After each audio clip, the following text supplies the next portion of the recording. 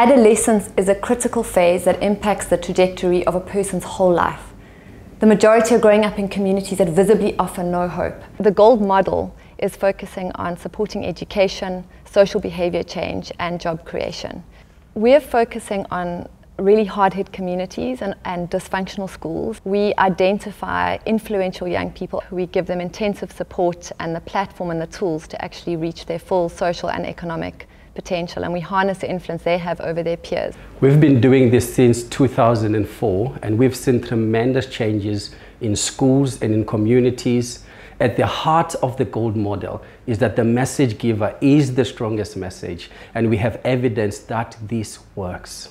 I was 14 when I was introduced to the GOLD program, and it has completely changed my life. I have a job, I have dignity, my community as well as my family look up to me. I've saw the big difference because these learners, they behave well now, they are example. There is a lot of changes to SNAZO, like reading books, school books. The world cannot change us. We can change the world.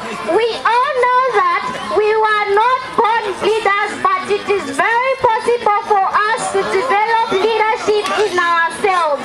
I was a girl who walked with the walkers, a girl who is not responsible, a girl who is not respectful. Now I am very responsible, and people up there, they respect me. I am a president of my school.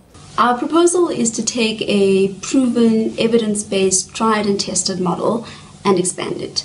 This 3-year project will impact 36 strategically selected communities from 4 countries as the foundation to upscale into Africa.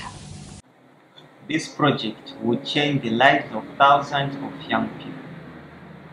60% of this project is about keeping girls in school and empowered. Youth in Zimbabwe feel forgotten. If we get funding from the foundation, we can give this generation opportunity and purpose.